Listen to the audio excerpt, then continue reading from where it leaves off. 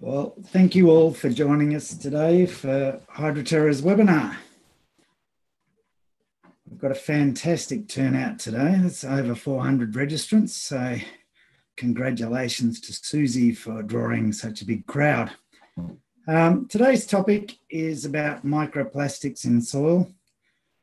Need more attention, but why? Our presenter today is Suzie Reichman, and she's Director of CAPIM, and I've got some more details about Suzie shortly. All right, there's a picture of Suzie for you. So, Suzie is Associate Professor at the University of Melbourne, and she's Director of the Centre for Anthropogenic Pollution, Impact and Management, better known as CAPIM. Her role is really to reinvigorate CAPIM to include water, soil, air and waste-related pollution. From 2010 to 2020, she was a Senior Lecturer and Associate Professor in the School of Engineering at RMIT University. Suzie has also worked for the Environment Protection Authority in Victoria, the University of California and Lincoln University in New Zealand, and graduated in 2002 with her PhD in mining remediation from the University of Queensland. Suzie is an expert in soil chemistry and ecotoxicology, and her research aims to reduce the risk of contaminated land to humans and the environment. Her research has been incorporated into government guidelines for deriving background concentrations in soil and for legacy contamination in urban veggie gardens. Suzie is currently undertaking research on the impacts of microplastics and PFAS in soil and ecotoxicology research that is helping to establish soil quality guidelines for contamination assessment and remediation in Antarctica. Now, there's a picture of Suzie on the right there. Whereabouts are you there, Suzie? So that was, Richard, when we were starting our Antarctic research, and we went down to Antarctica to gather samples. And I think I'm there looking at a tardigrade under the microscope. Oh, very good. It's a bit sad to hear that we've polluted Antarctica already. But, all right, moving along. So a few administrative matters. So if you would like to raise a question, and we do love you to raise questions, so that is one of the big things that this is about, please use the Q&A button. That allows us to keep a record of the questions that have been asked. All right, why does Hydroterra undertake these webinars? Well, we've become increasingly passionate about them. We're seeking to educate the community on the impacts of pollution on the environment and how with better management and monitoring, this can be improved. And so today's presenter is obviously very much aligned with that. We like to share knowledge, we like to facilitate education, and we like to be a bit of an industry leader, making people aware of how things can be done better. Today's presenter is someone who has a huge amount of knowledge in the particular topic, and I feel very lucky to have Suzie to present today. So thanks very much, Suzie, for doing this. We really got to know Suzie during lockdown through about 4,000 Teams meetings. So we're used to doing this. But today's topic is really, and the presentation itself is broken up into sources of microplastics in soil and their impacts on the environment. Obviously, there's a lot of detail to get through between those two headings. So without further ado, over to you, Suzie. Thank you, Richard. Oh, sorry, I forgot one of my slides. So in terms of just a little bit of background of how we ended up in the mess that we are in, I just thought I'd have a little quiz at what the history of plastics were. So plastics are a wide range of synthetic or semi-synthetic materials that use polymers as a main ingredient. So it's a pretty broad definition, right? The first synthetic polymer was invented back in 1869 as a substitute for ivory. So it was produced with good intentions, which is somewhat of an irony given the topic today. At the time, the discovery was seen as a saviour of the elephant and the tortoise, and that plastics could protect the natural world from the destructive forces of human need. In 2021, global plastics production was estimated to be over 400 million metric tonnes. Humans began producing plastic on the onset of the 20th century, and since then, there have been 5 billion tonnes of plastic waste. And that graph over there sort of shows where we're headed with plastic. Obviously, it's all built up. And where is it going? Well, we hear quite a bit about it ending up in the oceans, so I thought I'd have a quick peep at that. And there are approximately 269,000 tonnes of plastic in our ocean, which, you know, is a disgrace, isn't it? The Great Pacific Garbage Patch is approximately 1.6 million square kilometres in area. So you can sort of see the scale of that relative to the US there in that picture. What we haven't really discussed much as a community is, you know, what about in the land? You know, what's it like in the soil? And that's what Suzie's topic is about today. So now, Suzie, I feel with some confidence I can pass over to you. Thank you very much, Richard. It's great to be here talking to everyone today. So let's move on to the next slide.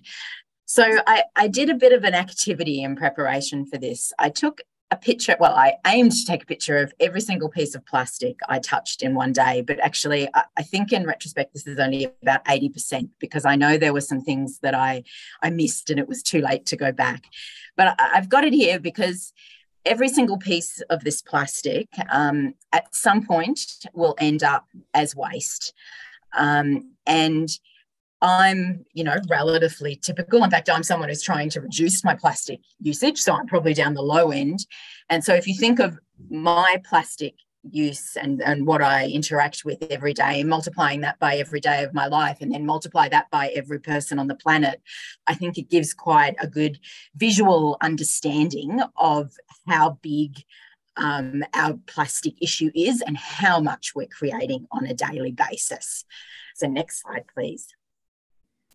So as we all know, we've all heard about this sort of plastic, the plastic that's ending up in the ocean. And, you know, it really is having a big impact there. We've seen and heard about, you know, pictures of birds being opened up with their guts filled with plastics and all sorts of sort of horrible images. And there's quite a big effort on understanding the extent of it and doing something about it.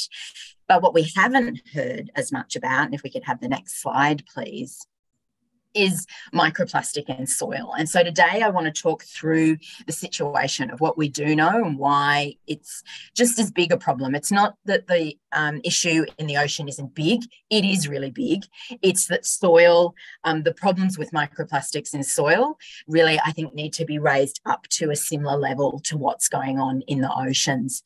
So I wanted to give you a bit of an idea of the size of our problem with a bit of data too.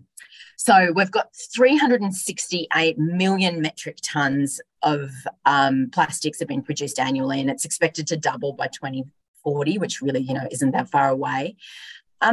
Very little of our plastics are recycled or incinerated, as in, so therefore they're no longer with us. Most of them have accumulated in the landfills or somewhere in the environment. And the thing with plastics is we know that they're persistent in the environment. So once they're there, they're going to stay there. They might break down into smaller and smaller pieces, but they're going to stay in the environment and stay potentially having an impact. So next slide, please. So this is just to give you an idea of where the plastic is coming from. And you'll see the numbers on the other side, on the left-hand side, are a little bit different to the previous slide, and that's because this slide includes the plastics that are still in use. And you can see that the majority of our plastic has been discarded. But I think it's interesting that definitely packaging, which is where we're putting quite a lot of emphasis on reducing the amount of packaging, is our biggest source of plastics. It's almost half of the plastics that get out into the environment. I'm going to talk a little bit about agriculture and water and wastewater treatment at different times throughout today. And they do fit in those other sectors, but and even though that's quite small, I think you'll see as I go through why they are important beyond their total volume that they're producing. So to give you an idea of the total annual emissions. So in aquatic environments, rivers, lakes, and the ocean, various different estimates are between 9 to 23 million tonnes entering into our rivers, lakes, and the ocean every year. And when we look at the terrestrial environment, it's actually on par or a little bit bigger. And I normally, when I see these sort of values being talked about, people go, well, the terrestrial environment is really important because it starts in the terrestrial environment and it ends up in the ocean. And that is true. That is an important issue. But a lot of it stays in the terrestrial environment or stays in the terrestrial environment long enough to have an impact in the terrestrial environment. So what I want to do today is talk about that direct impact that microplastics are having in the terrestrial environment and why we need to be paying more attention to it. Next slide, please. So this is just quickly looking at some of the main sources. So we've got microplastics coming from tyre abrasion, ending up in the environment. City is a big source, with it coming from waste, packaging, clothing. There's a whole lot around agriculture that put plastic mulching in here, but I'll talk about some different ones later. Sewage treatment is a big source and is one of the sources into agriculture, and composting too is a big potential source, and they're drawing on a lot of that urban waste is ending up in our compost. Next slide, please. So firstly, I thought I should actually go back and talk a little bit about what are microplastics. So there's a little bit, it's not 100% defined, but we seem to be coming to a consensus around microplastics are pieces of plastic, particles of plastic that are smaller than 5,000 micrometer, which is 5 millimeters.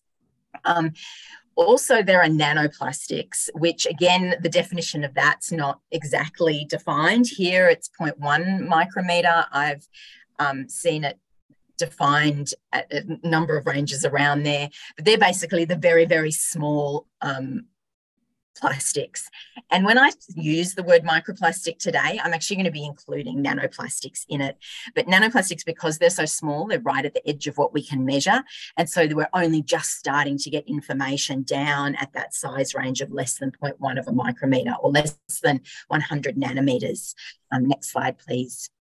So the other thing to really consider when we're talking about microplastics is that there's two main types. There's the primary microplastics. So they're microplastics that have been created as a microplastic. And so the example here is like little microplastic beads in a personal care product. And then we also have secondary microplastics.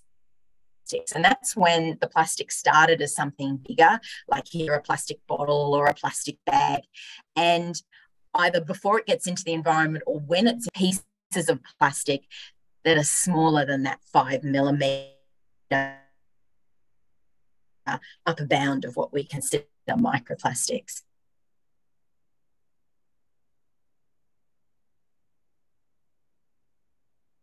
Different to why we're really gross size plastics, because once they're in the environment, they will break down to feed away. Next slide, please. So I do not expect you to really take in all this slide, but I have it there to show you that microplastics are actually quite complicated. So in some ways, they're like PFAS. You know, we've all been talking about PFAS for a few years now. There's thousands of PFAS chemicals. How can we come up with overall consensus about them and manage them in a relatively easy way? Now, microplastics, there are many types of microplastics like polyethylene, polystyrene, polypropylene, etc. But the thing about microplastics too is that there's a whole lot of other characteristics that can affect the impacts that they have on the environment.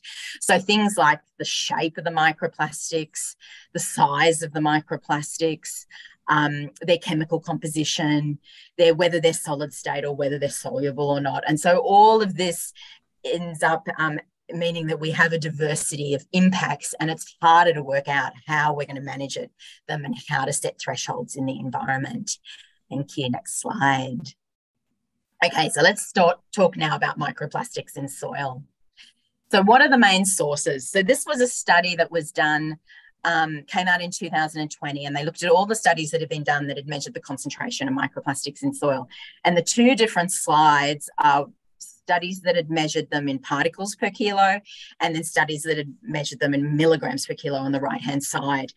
And basically the big takeaway from this is that there's a big range in every different, we have like plastic mulching, sewage, road and tyre wear, straight directly from litter, ponding, and then multiple different sources, and also ones where they hadn't said where the source was.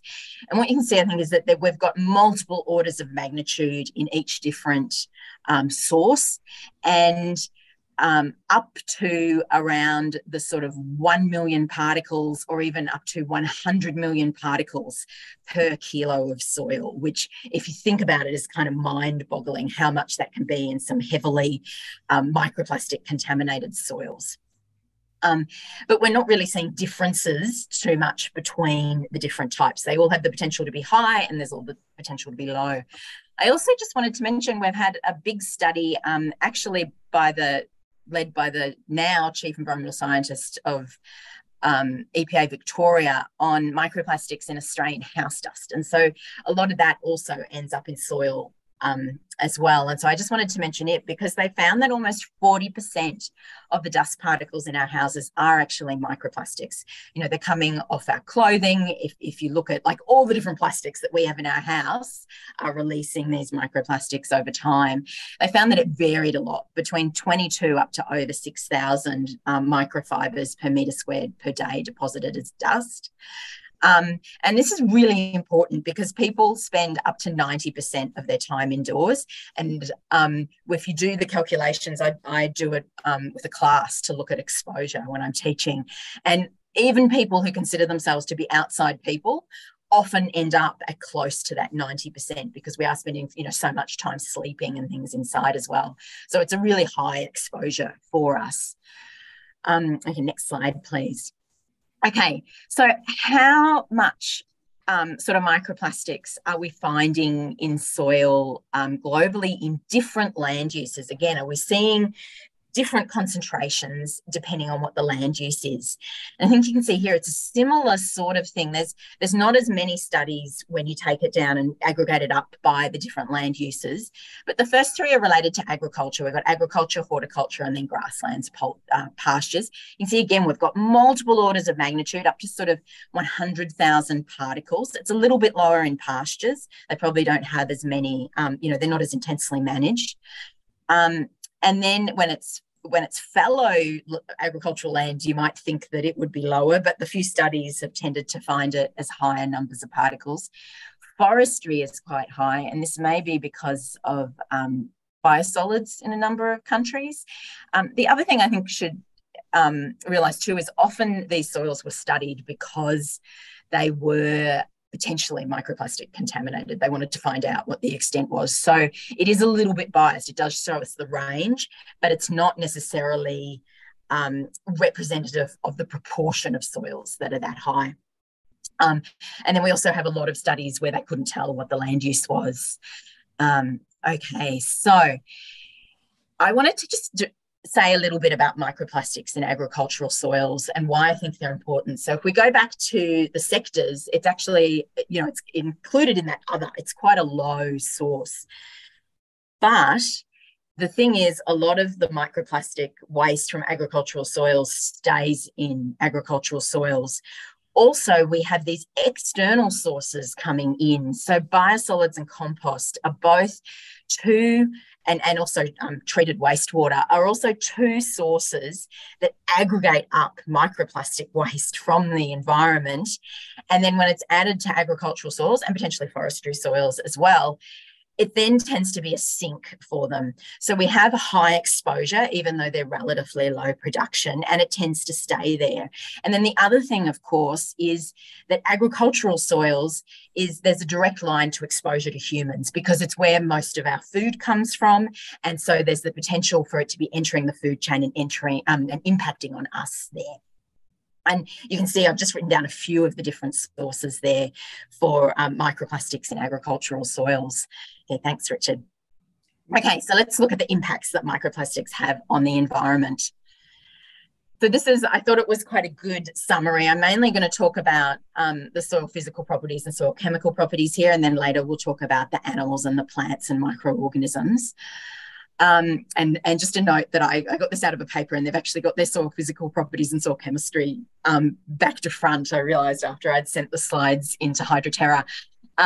So our soil physical properties on the right, microplastics can have an impact on things, a lot to do with how water moves through soil. They can clog up pores and so reduce water movement. They can, depending on the size and the pore structure in the soil, they might even increase water movement. It's quite a, it depends on the soil. One of those, it depends on the soil ones. And then for soil chemical properties, they've been shown to impact soil pH, soil nutrients and bioavailability, overall soil fertility, and then soil enzymes, which is actually really a measure of microbial processes happening in soils. Okay, so let's move on and look at, I think I've got plants first. We can go to, yeah, okay. So, this is, I'm doing a little bit of a faux pas here with a slide with a lot of information on it, but I think as I'm going to talk through it, and I think you'll be able to see how it really illustrates the issues we have. So each one of these slides, it's measuring the effect of the particular parameter that's been measured, which is up the top. So for plants, it's got the length of the roots that got up the top going from left to right, the length of the roots, the biomass of the roots, the length of the shoots, the biomass of the shoots, chlorophyll, so that's photosynthesis, germination, then antioxidant stress and oxidative stress. Filling out down the bottom. Now, the effect, all you need to know is that where the effect is roughly about sort of like the average of what the studies are. And then it's showing a 95% confidence for the range. And if it's on the red dotted line that you can see going down, that means that there's no effect of microplastics. You don't get any difference in a situation where you didn't have microplastics. If it's to the left, it means it's a negative effect. And if it's to the right, it means it's a positive effect. And so this is a meta-analysis that looked at all the research. It was published in 2022, so it's pretty up to date. And I think you can see that we've got a pretty consistent effect where even though there's quite a lot of variation, where in most things we're picking up negative impacts of microplastics on plants, whether it's their growth or various physiological ones. Now, you might look at the antioxidant and oxidative stress right down in the bottom right and be like, oh, most of them are over in the positive. But in this case, the positive means an increase in stress. So it's also bad as well. You can see, though, that there's variation. It's not all situations. Like, for example, the below ground biomass, when plastics are small, it's not having as big an impact, but when they're big, it is. And that's maybe to do with the impacts it's having on soil physical characteristics like water retention in soil. You can also see with the green ones that they're having, the ones in the middle, we've got polystyrene, polyethylene and others, so different types of plastics. And for some of those characteristics, there's definitely a microplastic type effect. Okay, next slide. So this is the same way of presenting it. It's from the same paper. Again, they looked at all the research out there and it's on fauna and microbes. I think we can see the impact in general is probably bigger on soil fauna. So this is mostly earthworms and springtails that the research has been done on. And across the top, we've got pretty clear negative impacts on survival, on growth, on reproduction, and on locomotion, so on their ability to move around.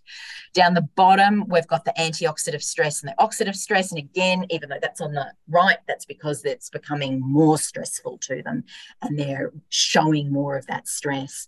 Now, microbes are the last two, G and H, down the bottom. And I think microbes are interesting because they're showing less effects overall than plants and soil fauna. And you can see that there's, particularly for microbial diversity, which is number 2, if you look right down the bottom, the blue microplastic size is having quite a big effect. And so it's when it's bigger that it's having more effects on microbes for their diversity. And this again may be due to a soil physical effect.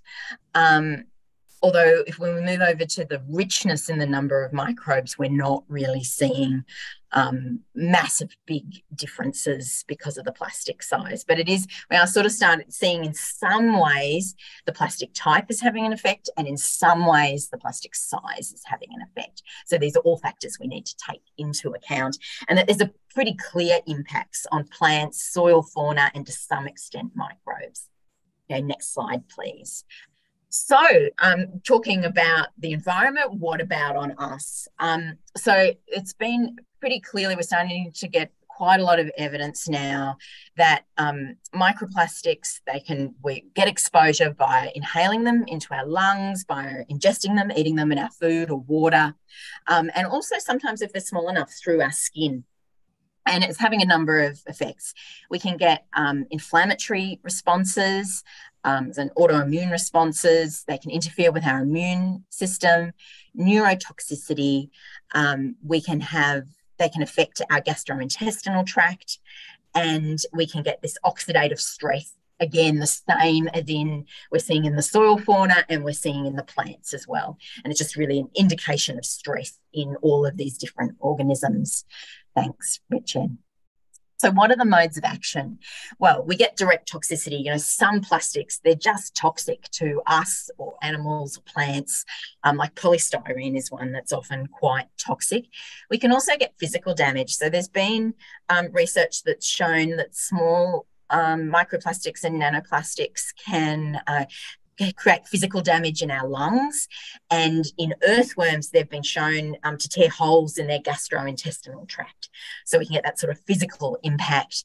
There can also be sorbed chemicals, so we can have completely different non-plastic related chemicals that at some stage in the plastics movement, either through its use or as it's moved through the environment, they've become bound onto the plastic, and then they can be released, like, for example, when an organism or us eats them and it's going through our digestive tracts, they can be released and then be toxic to us. And then another one, which is not so much an issue for humans, but definitely has been shown in soil fauna, is starvation. And this has been shown in oceans as well, where small enough little critters mistake microplastics for food. They eat them, they feel full, but they're not getting the energy and the nutrients. And, if it's bad enough, they can end up starving. If not, they just have poorer health.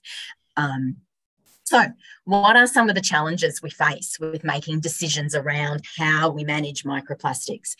So the first one is a lack of data. This is pulled from a publication in 2020, and it shows the number of studies that have been published just looking at the concentration of plastics in soils around the world. And you can see it wasn't until up until 2016, we'd only had one study published in the entire world on what the concentration of microplastics were in soil. But you can now see it's going exponentially, and it stops at 2020. We're now in the tens of studies every year and climbing. So we're fast fixing that data gap.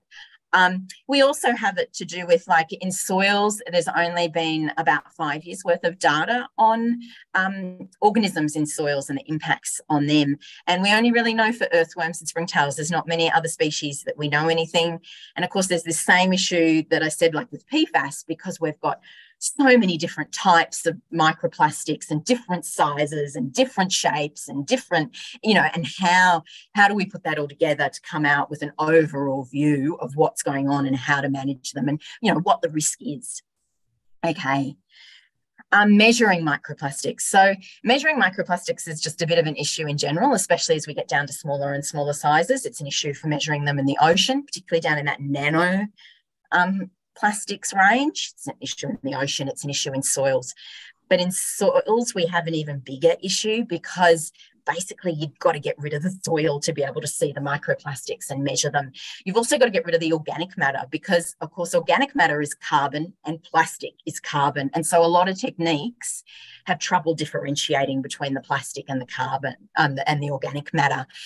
And then the other thing you can see is there's very few methods that can measure all across the full range. Those ones down the bottom, PYGCMS and the TED GCMS, they're really expensive. And, you know, not many places have one. We are very lucky to have a PYGCMS at Melbourne Uni that we have access, that was purchased in part with CAPIM support before I joined CAPIM. So we do have that ability at CAPIM to measure right across, but not very many places do. And it's expensive when you're getting into those ones, well, all the time, but when you're getting into particularly those ones that can do the full range. Okay, next slide, please, Richard. Now, another issue we have, which is another one of these not having enough data, is that almost all the studies on the impacts of microplastics have been done on spherical microplastics. And the reason for that is because you can buy them. You can buy different spheres of known sizes and test them in a controlled laboratory setting. But we know that spheres aren't really what we see out in the environment. We see far more fibers. We see far more, you know, irregularly weathered microplastics. And so we're building up this data, but most of it, we're not sure how applicable it is out in the real world. And so we need to get more real world, real types of microplastics that we're seeing out in the world, both the shapes, the sizes, and also that they're weathered often out in the world. Okay, next slide, please. The other one is, I keep talking about it, you know, it's one of these complex situations where we've got all different sorts of microplastics, different compositions, different sizes, different shapes, different colours. Some of them are composites of different microplastics. How do we come up with an overall risk-based approach?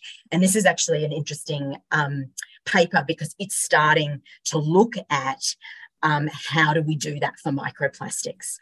And I would love to talk about it more, but we don't have time today. So we're going to go into the next little bit.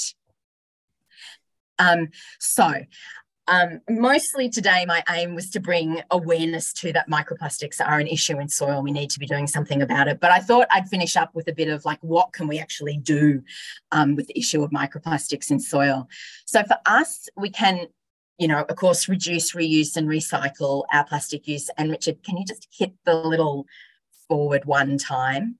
Because this is my only animation. So I've got a little grumpy there and I've got recycle in red because as we all know, over the last few years, we've been discovering in multiple different ways that the plastics we thought were being recycled aren't being recycled. They're being stored various places.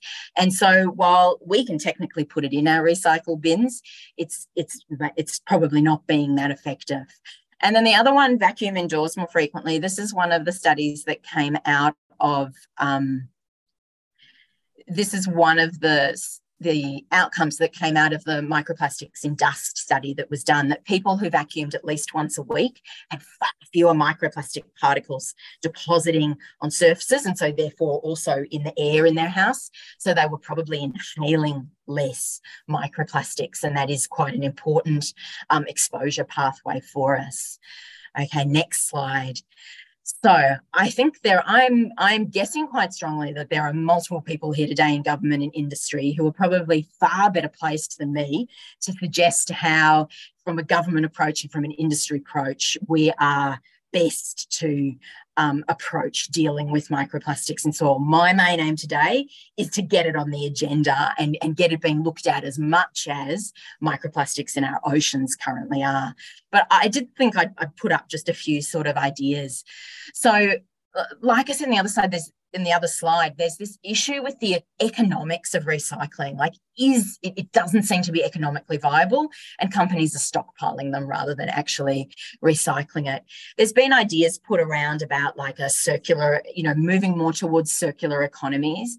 And there is starting to be some research coming out on soil remediation, including things like using bacteria that have the ability, we've found some bacteria that have the ability to eat plastics, which is great. And then just globally, what we're seeing with government policies is it's mostly around levies, bans, and voluntary efforts. So voluntary efforts, like in Australia, the phasing out of microplastics in personal care products, voluntary efforts like us putting our recycling in the recycling bin.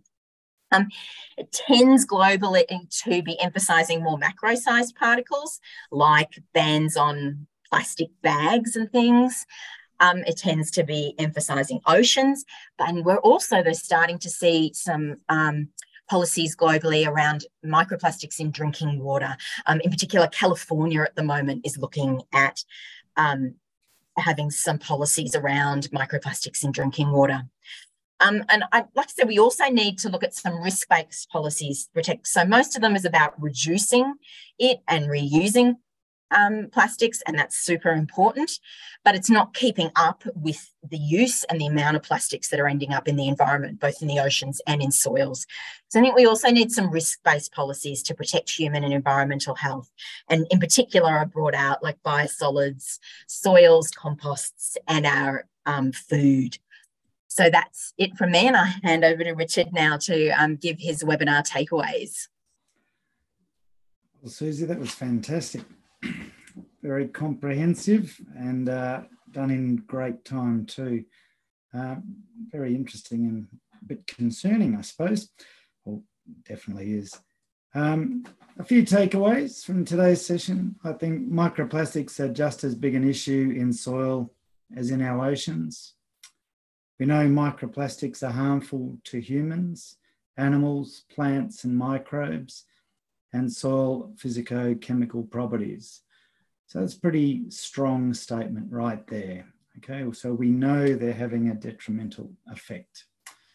Agricultural soils need our attention because they are a microplastic source, sink, and exposure route. Our microplastic solutions need to consider terrestrial environments and be risk-based.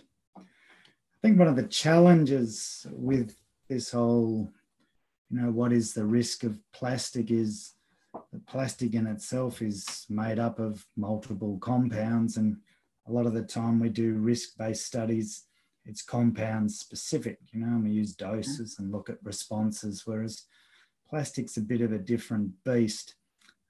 Also, that physical aspect to it, you're sort of leaning into, how we deal with something like asbestos or that sort of thing. It's more of a physical problem. So it doesn't fit nicely with the way we normally measure things with a sensor or with a laboratory. It's requiring a different approach to that monitoring. I think there's going to need to be a fair bit of work around that too. So look, we have heaps of questions today, so we're going to charge into that. And thanks so much for raising those questions. We have about 17 that came in the early bird question format. So well done to you early birders. You may well get the last laugh today. So here we go. Question number 1. How transferable are the human health issues to wildlife? So very. In part because we can't, we're not going in there and dosing up humans with microplastics and seeing the impact. We're actually measuring it on animal models. So a lot of the information we have is coming from lab animals. There's also been an interest in information. There's also been some studies done around agricultural animals, so things like cows and sheep, because of course, again, it's the potential exposure route for us. So even though I mainly talked about it from a human perspective, definitely the vertebrate animals that we've looked at are having similar impacts. They're often used for the models for how we're working out what's happened in humans. And so I think going from rats and mice and rabbits and cows and sheep, and even I think there's been some studies in chickens across to wildlife is not too far a jump. So probably the issues are similar. Okay. Next question. Local government's management of FOGO waste. That's kind of more of a statement. It's a question. What's your view of local government? I know. I'm just laughing. That's an academic thing. This is more of a statement than a question. We say sometimes in academic presentations. I think it's an issue, and I think they know that it's an issue, and I think they're trying to work out what to do about it, is my understanding of where they're at. And they're struggling with the sort of issues that I talked about today. And I think the good thing, though, is that they're struggling with it. Actually, I don't even think that it's so much the local governments directly who are struggling with it. It's the companies that then take the waste and compost it, and they're the ones who are dealing with it, I think, more than could be wrong on that. I don't really know the detail, but I know that there are things going on, and that people want, they want to deal with it, and they're trying to work out how to deal with it. Suzie, is it possible that we're too late? Like, your numbers are showing a lot of plastic out there in the soil. So even if we start stopping, right, what are we going to do about that? Yeah, so I think that's a great question. I think it's never too late, because there's so much going in, it's getting worse and worse and worse, and anything we can do to reduce that is beneficial. And that's both in soil environments and in aquatic environments as well. It doesn't, it's the same. But yeah, it would have been nice if we'd done something 10 or 20, done what we're doing now 10 or 20 years ago, and now being at a much better place, but we're not. So let's just do what we can now. Last sneaky question before we go to the next one. So all this plastic in the soil, and it's degrading, so it's getting smaller in particle sizes and presumably releasing more compounds as it degrades. Are we sort of at a wave of highest toxicity now, or do you think with degradation, like sometimes the contaminant path gets worse? Yeah, that's a feel for that. That's a good question. I don't actually have a good direct feel for that, but I would say because of this exponential increase in plastics, that it doesn't matter where along that weathering and degradation process. So partly we know that the smaller it gets, the more toxic it is in general. But, I saw as I showed you, there's some differences in that, whether it's to do with physical or biological impacts. But in general, the smaller it gets, the more toxic it is. So in big part of weathering is it breaking down smaller and smaller. So from that point of view, no. But from the point of view of chemicals leaching out and things like that, presumably there would be some level at which we reach peak that. But we're continuing to add more and more fresh plastics. So I don't think that we'll see the peak of that for a long time either. Okay. Thanks for that. So question number 3, potential role of microplastics to act as carriers for microbial pathogens and viruses, implications for their persistence. Yeah, now this is a great question, and this, I have to admit, has me a little bit stumped. I mean, I think we do know that microbial and viruses, as mentioned there as an example too, we do know that they do hitch rides on particles through the air. And so I can't see why microplastics would be any different.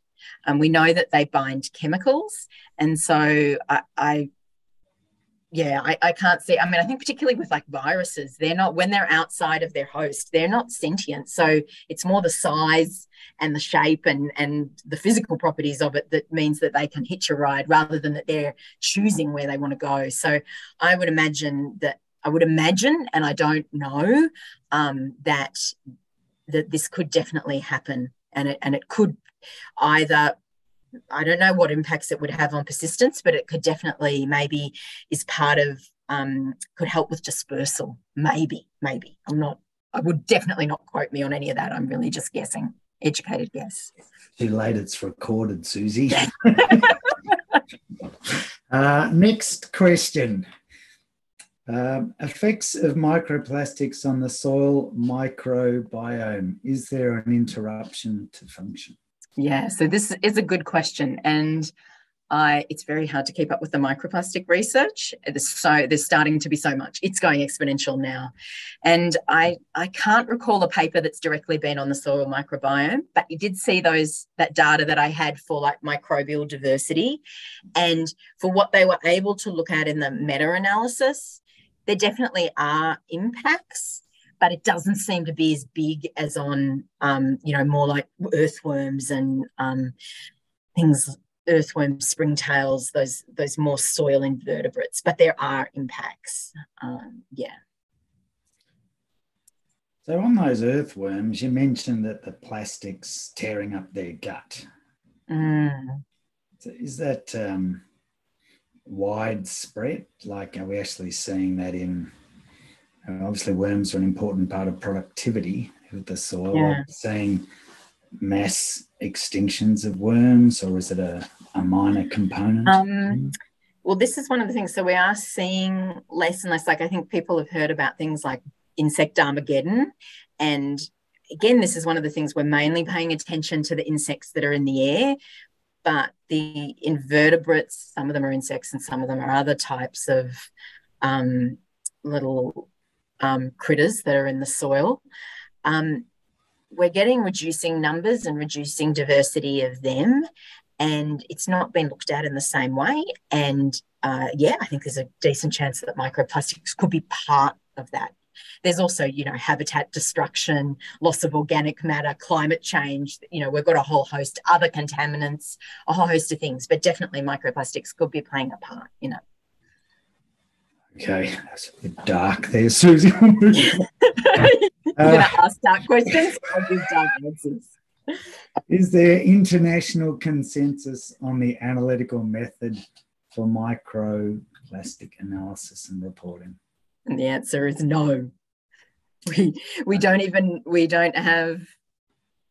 We're still, especially, so it's in general, whether you're doing it in water or soil, but particularly in soil, there's this flourish of trying to get better and better methods because of this issue that we have to get rid of the organic matter and rid of the rest of the solid matrix as well to be able to have like robust methods. And because we're down at the edges of where a lot of the equipment that people have access to can measure, and it's expensive. Like people are literally going through and like finding each particle and measuring it, like doing software on it, but measuring it and finding out they might have to put into two pieces of equipment to measure the size versus the composition.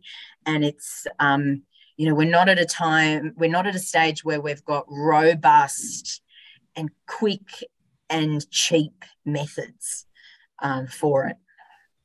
It's sort of a common problem, right? We try to measure impacts on the environment and it might take us 10 years to work it out. Meanwhile, damage keeps going on. It might be that we just need to start managing and, it's not a good thing for Hydroterra to say, but ease up on the measurement. Just get on with it. Next, this is a good one. Should we be doing incineration rather than landfill? And can this be a way that is not harmful to the environment? Yeah, I think this is a really good question. And again, I'm not sure. I think this would be something you'd have to do like a life cycle analysis on. Because you can have scrubbers and things, but then there's all these impacts. Like, I mean, depending on the landfill, like, is it properly lined? There's all these issues. So I think it's a good question, and I think it's something we should look at. Like we shouldn't be accepting the status quo, and we should be going like, right, what are all the solutions, the potential solutions, and then we should be working out like quantitatively what are the best possible solutions. And maybe in some circumstances we should be looking at incineration, or maybe not. I'm not sure. It's a bit tricky to answer when we're still working out what the impacts of all those plastics are, right? So and they do they're releasing chemicals, like potentially toxic chemicals like vinyl chloride and things like that when they get incinerated. So it's Yeah, we have to be careful. Be careful. Okay. Question number 7. Are there any proposed health investigation levels for plastics in soil? My understanding is, so talking about in Australia, is more that our EPAs are at the level of working out how to develop health investigation levels, more rather than that they have health investigation levels, like that they're on the case, but they're not at the point of putting out draft ones or something like that. That's my understanding. I'm not necessarily up on every single EPA around Australia though.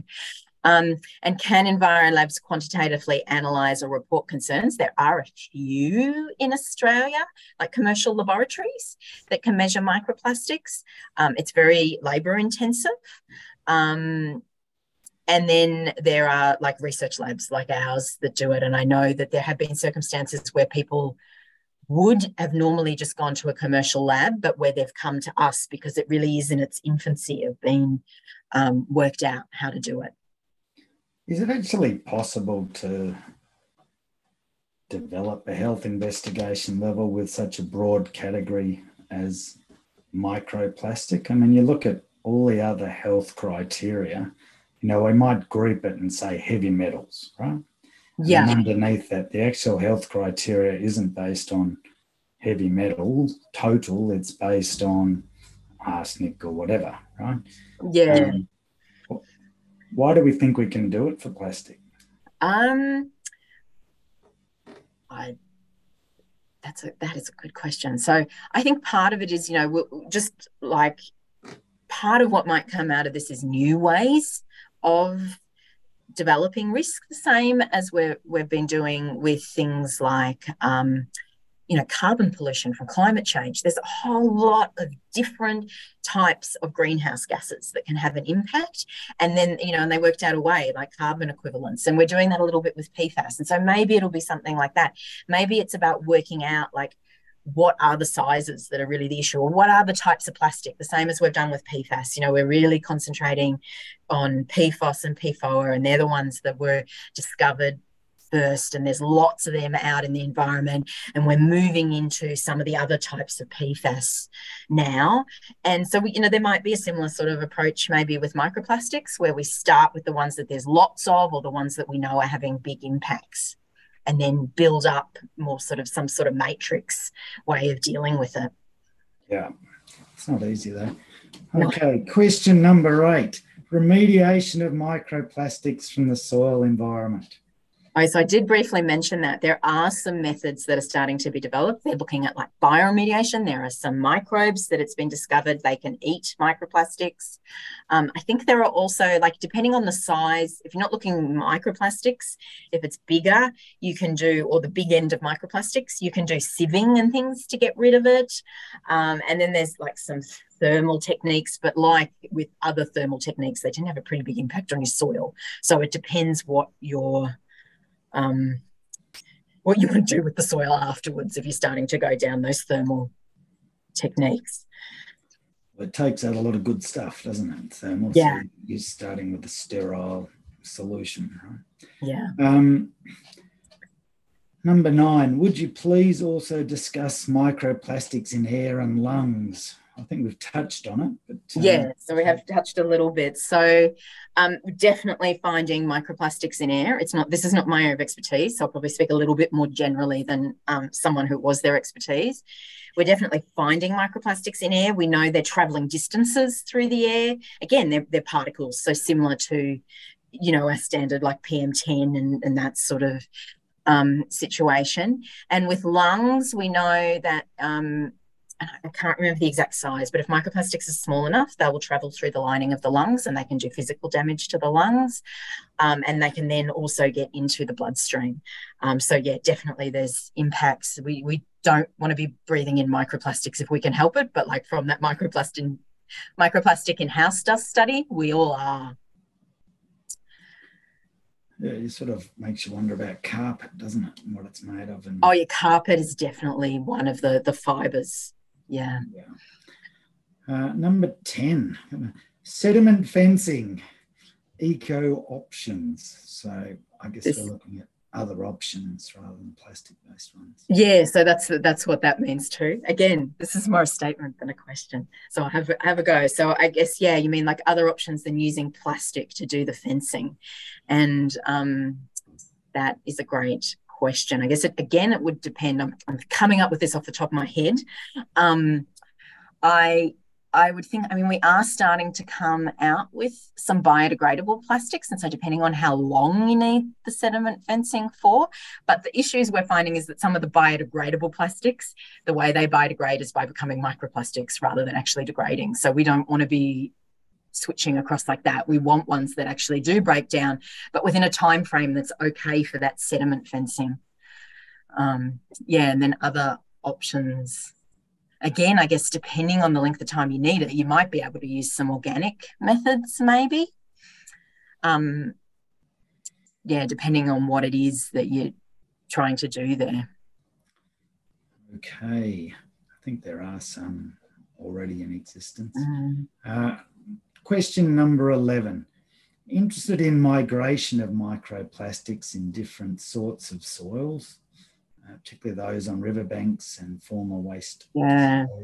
So this is the physical impacts. So like physical movement of microplastics through soil is it's in more infancy than looking at the impacts on soil, fauna and microbes. There's even less. But what we do know is there's been a few studies that are showing it ending up in groundwater.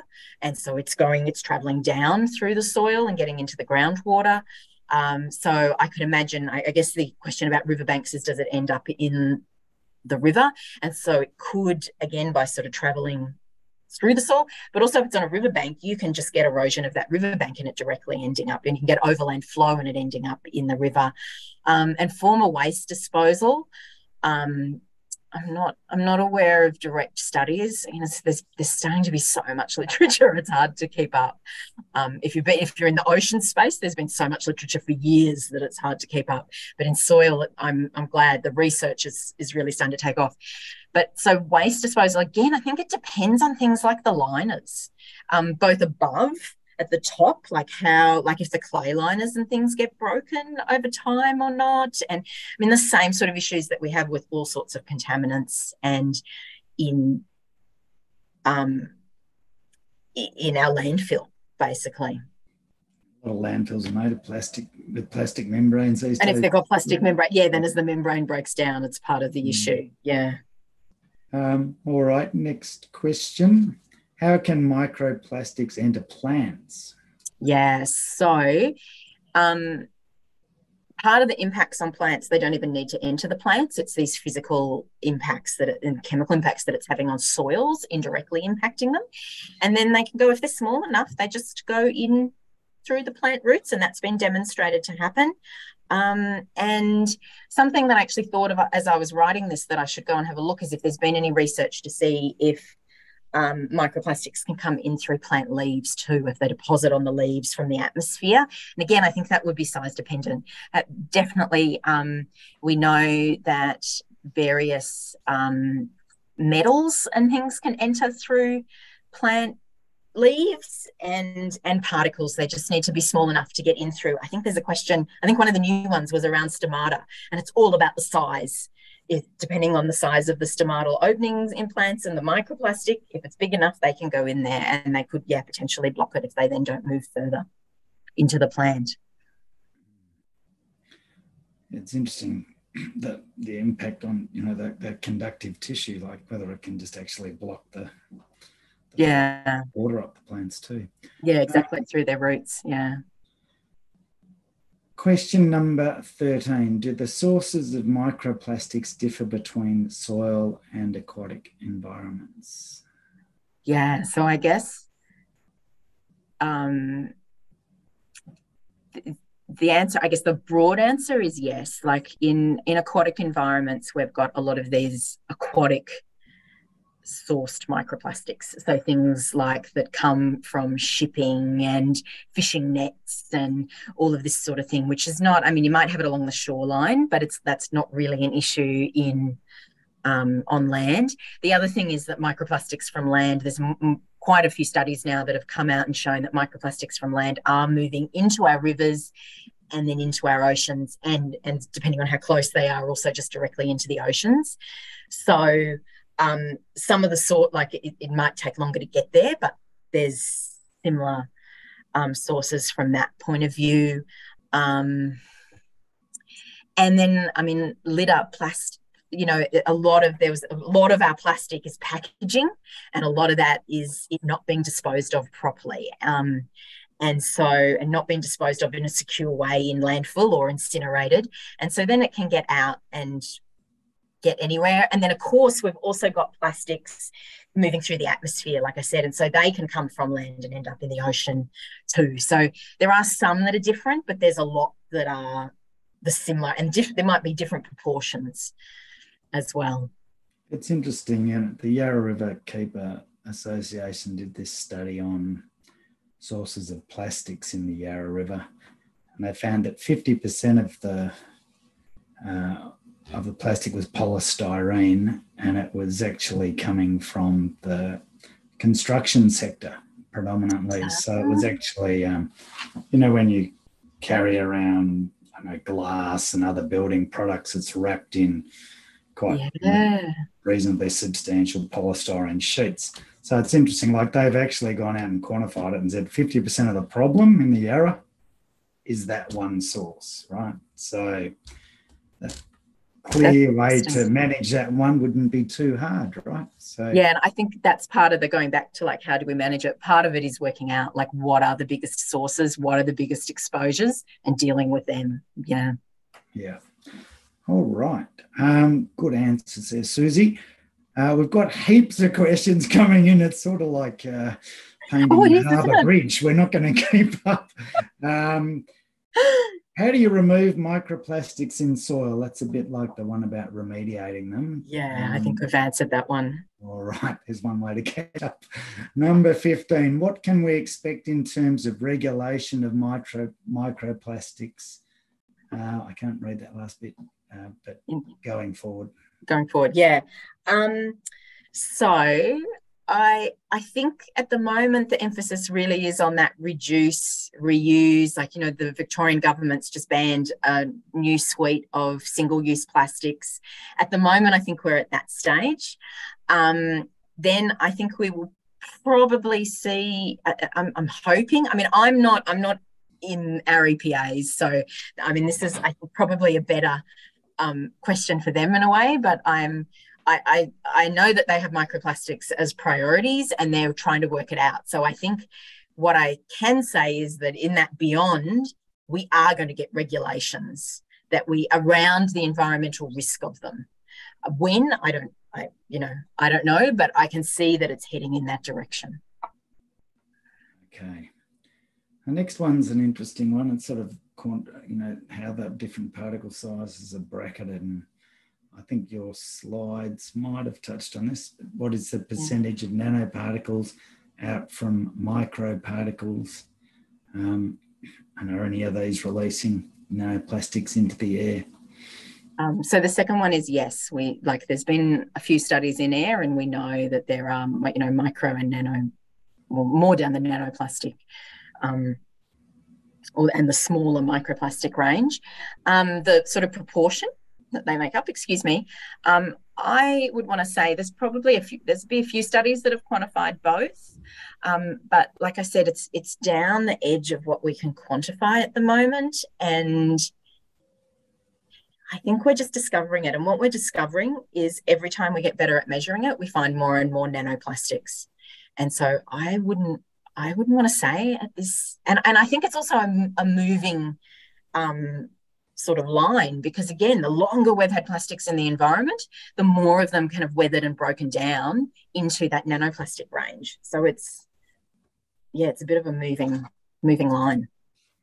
I suppose there's potential that the nano is more dangerous than the micro, and that is the issue. Yeah.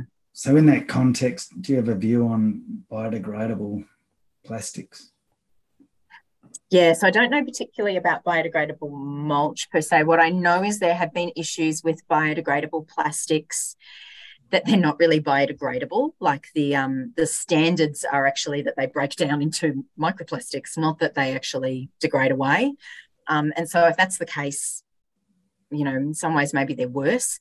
I do know, though, that there are, not just talking about mulches, like we're collaborating with the Cambridge University, and there's some engineers there who, for glitter, have developed these microcrystalline cellulose glitter that they can heat treat, and it will, you know, for as long as you need your glitter, it'll be fine. But then when it goes out into the environment, it's just made out of cellulose, so it breaks down. And so I think there's a lot of potential in general for biodegradable plastics, more moving into those treated microcelluloses, and or depending on how big you need it, so that they actually are breaking down chemically, not just physically. It's really hard for the standards to keep up with the knowledge, isn't it? I mean, that's a classic case of you know, fast track that one. All right. So do you feel you've answered 17? Does biodegradable mulch pose a risk to human health? I think as much as I guess what other alternatives are, like, you know, organic mulches. And there's been a few studies that are coming out now that they're showing that while plastic mulch in the short term can have benefits, in the long term it actually can start to decrease yield. So it's maybe not the panacea that it was thought to be in some types of agriculture. It's interesting. In another life, I did quite a few studies on mulch in agriculture. There's a lot of other benefits beyond, you know, just the moisture retention. Exactly. You know, you're getting a reservoir of good organics to come down into the soil profile. So nutrients. Traditional mulch is probably a better go. Yeah. All right, goodness, we got through the early bird questions. Well done, everybody. Now, Suzie, I need to let you know we're about 7 minutes over time, and we have 23 questions left to answer. So are you willing to stay a little bit longer? Yeah, let's have a go at it, Richard. All right. Just before I do, I'd just like to formally thank Gordon Carter for preparing the slides that we've looked at so far. Really appreciate it. And would like to welcome Mary Carter, Gordon's mother, to the webinar today.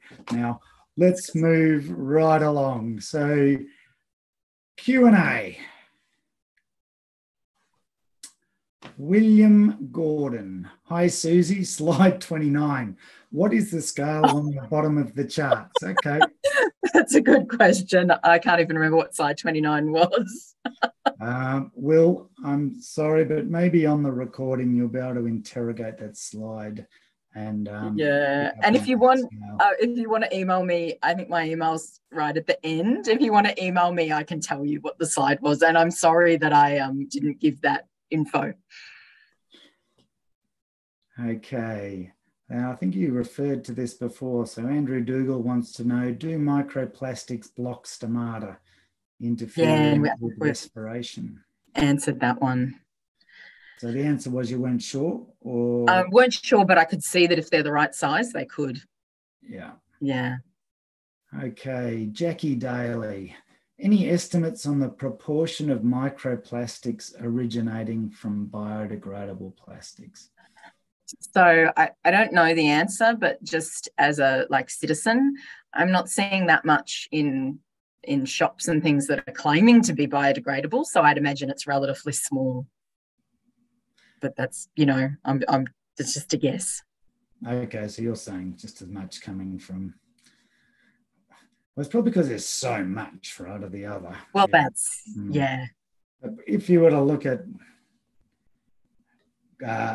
conventional plastic versus biodegradable, you'd expect a lot more of the sort of nano-sized to come out of the biodegradable, or you don't really know? Well, if they're biodegradable because they break down faster, that means we're going to get to that nano size faster. Yeah. Depending on the time frame, it may or may not be more. Like if it's long enough for the other plastics to break down to that size, then, you know, but yeah, we might be getting to it faster. And then we'll see what they do. All right, next question. Running a HEPA, what's a HEPA stand for? Yeah, HEPA filter. Would reduce the inhalable microplastics. Would be interesting to compare vacuuming, which often resuspends aerosols, and HEPA. HEPA should win.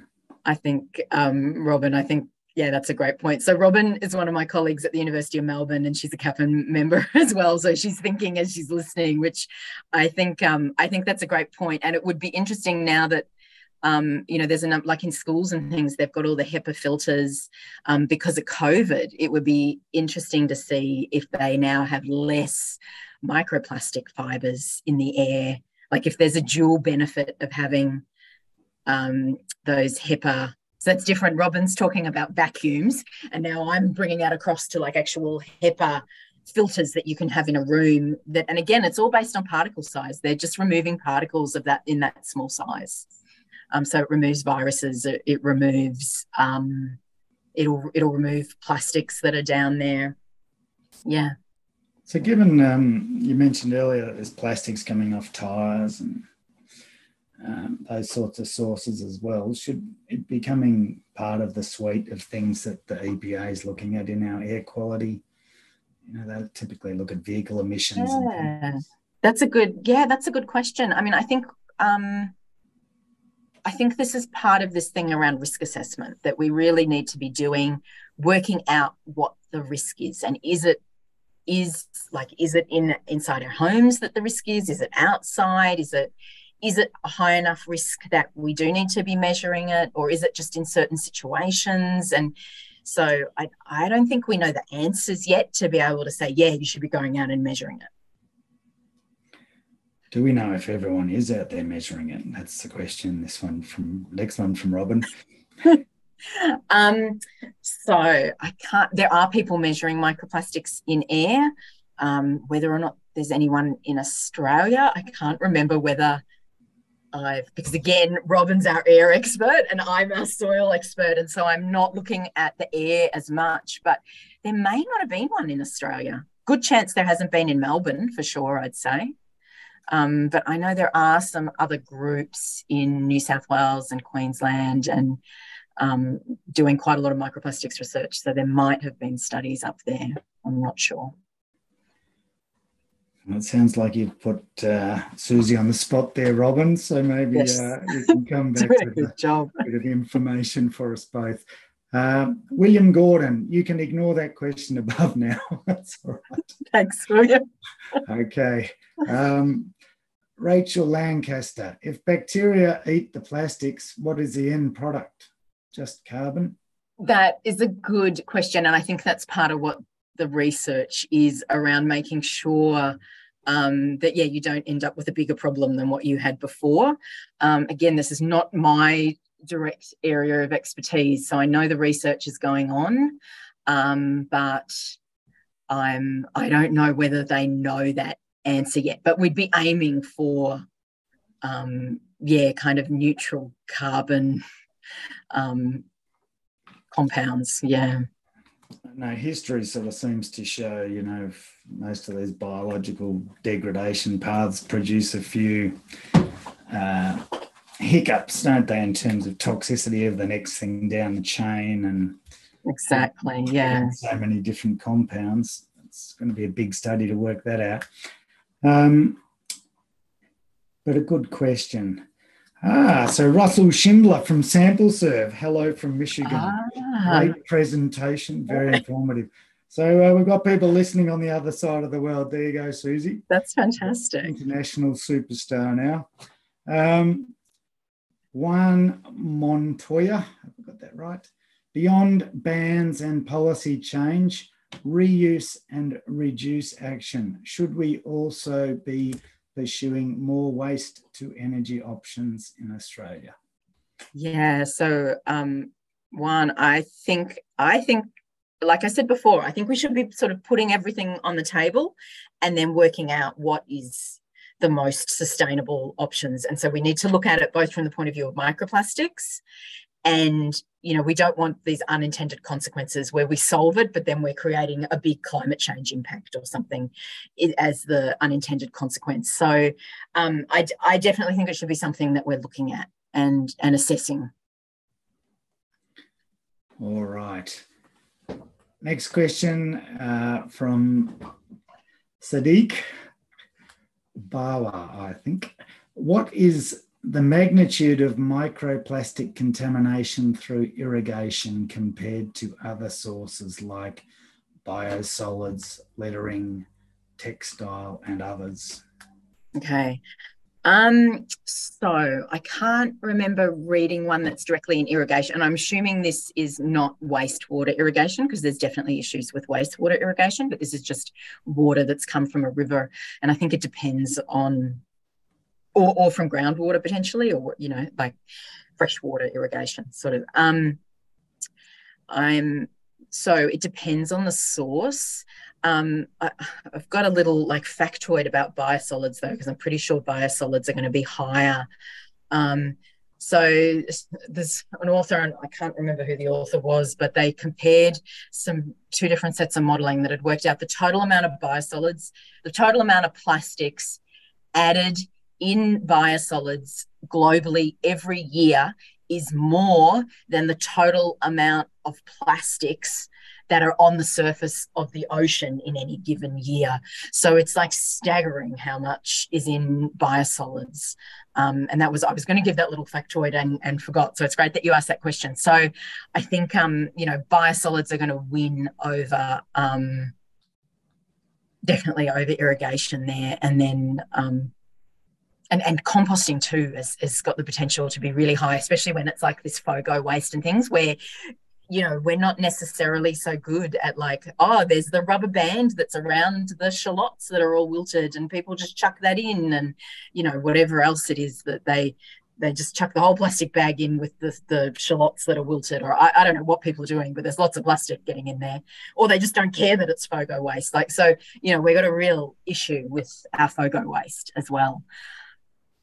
Do we know how much plastic's in the sort of human body on average, right? Like now? Oh, yeah, I don't know that. They've found it, though. They've found it in breast milk. They've found it in our blood. Like, it's... We've got microplastics. You know, I can pretty much guarantee you and I and everyone watching have you know, measurable quantities of microplastics in us at the moment. Okay, interesting. All right, so Sadiq or Sadiq is also interested in, can we use phytoremediation as a method to remove plastics from soils? So this is a good question. So I think there's, you know, when you're talking about phytoremediation broadly, there's a whole lot of different approaches. So if it's phyto extraction that you mean, plants in general, the microplastics have to be pretty small before they're going to absorb them. So you might, it depends on the situation, but they're going to be leaving those bigger ones, which will then break down. But maybe, you know, if it's like sieving combined, there may be a potential there. So, you know, I think it's something that should be looked at. But then, yeah, there's all sorts of phytoremediation. So maybe you're talking more about that, like there's phytoremediation where the plants are used to stimulate the microbes and to have substrates so that you get more microbes that are then degrading, bioremediating the plastics. And so again, that's another potential area that would be, yeah, good to look at. Okay. Greg Hancock, great talk. Well done, Suzie. Where does plastic coatings on surfaces and in particular paints fit into this issue? Yeah, so definitely. And I think in urban environments, you know, like we've documented that there's high, like from house paints, we've got high concentrations of lead, say, in our back garden soils. And a lot of that lead's coming off paint. So it's going to be, you know, little fragments of paint that are the lead that's in the soil often there. So I think, you know, it is there. It's not, this is another thing with how we work out that it's paint, rather than it's in the scale of relatively easy. It's easier to go in and go, it's these compounds. It's harder to go in and go, oh, that means it's plastic. Plastic coatings. Oh no, in particular paints. Yeah, it's paints, or so there's not that many studies that have gone to that level where they're really looking at, like, not just what is the composition, but what is the origin of these plastics, particularly in terrestrial environments. There's a bit of it happening now in marine environments. So we'll be bringing that into the soil environment and doing more research there. Will be good. Andrew Dougal, do we know if it eventually stratifies in the soil as a high concentration layer? I don't think we do know, but like I said, we're finding it in groundwater. So we do know that it's moving through, but whether we get like bulges moving through, like we get with nitrogen moving through soil and down, I don't know. And again, it's going to depend on your soil type and the pore size and the types of microplastics. And so I think that's a really good question though. I like this next question. Sadiq said, how do you reduce cross-contamination during analysis? Look like they're everywhere. So a lot of sampling containers. So sampling containers, we've got to be careful what we're wearing. Like, you don't want fibers coming off your clothes. So we're wearing cotton lab coats and our gloves, they're plastics. So we make sure that they're like a really distinctive colour and that we're consistently using the same colour. So if it is a particle from them, we can identify it easily. Depending on what we do, like we make sure things are covered all the time, except when we really need them to not be. Where we'll often do it in fume cupboards so that it's not, the air's being blown off, or biosecurity cabinets too, where it's keeping, the whole aim of them is to keep the air off our samples so that we're not getting contamination coming in. Yeah, but it's a serious issue, and we do a whole lot of quality control so that if it is coming in, we can pick it up. All right. So Scott Carroll's giving us a bit of wisdom here about incineration versus other. I think it should be. Do you know what EFW is? I don't know what EFW is. I think this is great that we're getting people with more expertise than me in these issues. Coming in on the bits that they know more about. So, as opposed to incineration, various options available with positive outcomes like gasification and pyrolysis, which can be much better than incineration. And I guess this is this waste to energy that I can't remember who it was, but someone else brought up, is the gasification, I'm assuming. Yeah, that's right. So looking at incineration versus recycling, I think the other one was. Kathy Phillips. Have there been any studies on the economics of not recycling plastics, e.g. costs of investigation, remediation, impact to human health, impacts to the environment, etc.? Would this be likely to make us reconsider economic barriers to recycling? I think, look, these are so many great questions. That is a great question, Kathy. And the answer is I don't know. And I think we need more of this sort of whole life cycle. What are the impacts of plastic and the benefits? That's what you do in life cycle assessment, and then working out, like, where are the situations where we still have plastics and where are the situations where we don't, because the cost outweighs the benefit. All right. That was a good question. Robin Schofield's back again. PM 2.5 is an aggregate pollutant.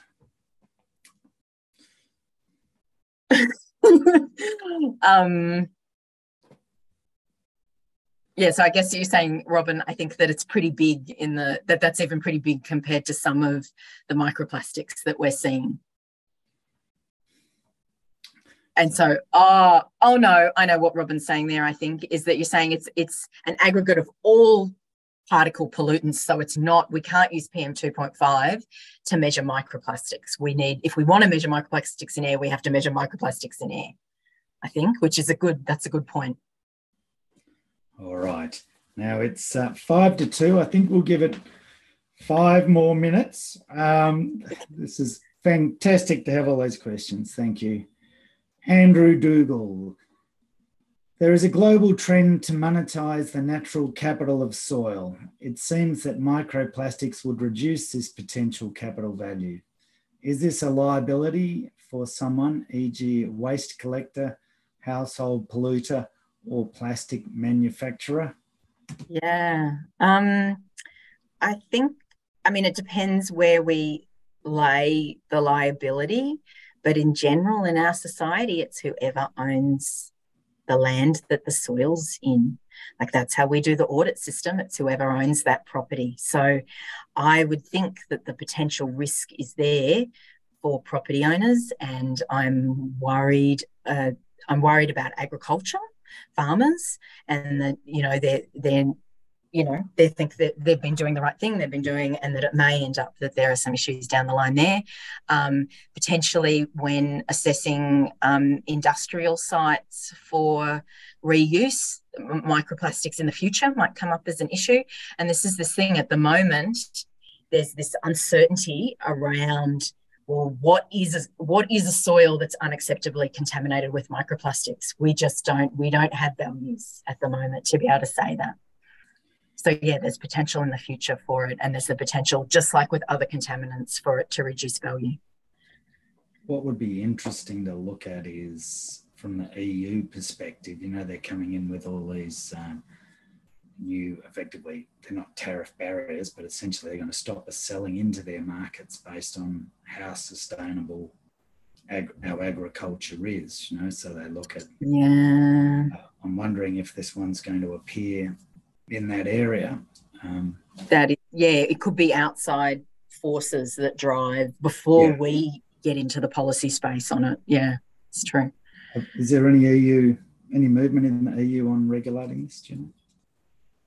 There is. I don't think they have, besides this kind of let's reduce it, reuse it, levies, there's more at that end still, but there's movement there. And like I said, California's getting really close to having concentrations in drinking water. It is amazing how the EU policy is driving quite rapid change, right? And they do. It's a good thing, right?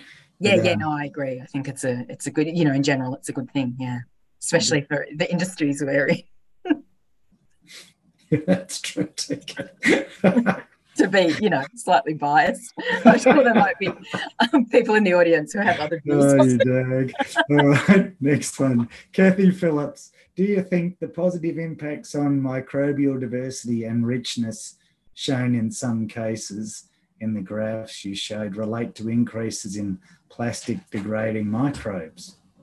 Yeah, they very well could be. And this is part of the issue of measuring microbes in that way. And so I think there was the question on the microbial biome. I think there's good case for going in there and looking at what are the process, even though the diversity overall is the same, are we seeing differences in different groups with different functions? Is it plastic degrading microbes are increasing, but maybe the nitrogen cycling ones are decreasing? We don't know when we're measuring it in those aggregated ways. All right. Toby Montgomery, thanks very much for your presentation. He's had to leave us. Well, thanks so much to everyone who's hanging around. We've still got over 100 people here, which is impressive. You're holding a big audience. Yeah. Jasmine Paget, thank you for this talk. I am part of the Waterkeepers Alliance and so interested in the problems on land that affect riverways. So I am on the border in terms of my work as riverkeeper and the local land coordinator. Are you connected to Landcare in Victoria? Be great to have your presentation at a Landcare conference as well as our Waterkeepers Alliance meetings. What's the best way for people to get in touch with you, Suzie? So I think at the end, my email is going to be shown, but you can Google Suzie Reichman and I come up top, and so you can get my email that way. That's probably best. I'm on LinkedIn. I'm on I'm on Twitter. I'm on Mastodon. If people, and I tend to with LinkedIn, especially after an event like this, if people who I can see are in the field, even if I don't know them, if you connect with me, I'll connect back with you. So yeah, LinkedIn or direct email. I'm suzie.reichman@unimelb.edu.au. And yeah, it's easy to Google me. There's not many Suzie Reichmans. Susie's contact details are at the end of the presentation, which is saved on our website. So you can pick up that as well. Yeah, and you can Google CAPIM as well, because there's contact details for CAPIM on the CAPIM website. All right, back to questions. Suzie, you're not quite off the hook yet. Sort of are. Do microplastics bioaccumulate in guts or lungs? Okay, so I think they're both pathways by how they get into our body. As to whether they definitely, I know they sort of can accumulate in the lung lining and the gut lining. A lot of what's going on in the gut, though, is passing through, and so there's a lot of it will move through, and it can have those potentially it can have those same sort of physical impacts on us that it's been shown to have on earthworms. I think there's been some studies on humans showing similar impacts in our gut linings as well, in our gastrointestinal linings. But don't quote me on that. So yeah, both. Just wondering, Suzie, like I'm a little bit partial to cheese, and it's typically wrapped in plastic. Is that a problem with the direct pathway? Yeah, potentially. And then the other thing is, I know that they've shown that there are microplastics in human milk, and so presumably it's in cow milk as well. So you could be just directly getting it from the cheese. But don't stop eating cheese, because you're also, getting it from your drinking water and maybe in your celery and your beef, and although I think it's not mainly in muscles. It's not too bad in muscle tissues. Okay. Yeah. Look, we might have to stop it there. I'm sorry. We've still got 13 questions to answer, and we're over 2:00. But thank you very much, everyone, for your questions. That's been fantastic, and we'll do our best to answer them by email. I would like to say thank you very much to Suzie. It's been a fantastic presentation, and obviously there's a huge amount of interest and I guess concern out there about this, and congratulations to CAPIM for sort of identifying this as a key issue to be sorted out. So well done, and anyone who's interested in further research in this area or partnering with CAPIM should contact Suzie. They do have industry partnerships program, and they're going very well as a research organisation, but clearly it's an area that needs a lot more study. So thanks very much, Suzie. That's been fantastic, and really appreciate your time today. And thank you, Richard, and thank you to the audience for such great questions. It's been lots of fun.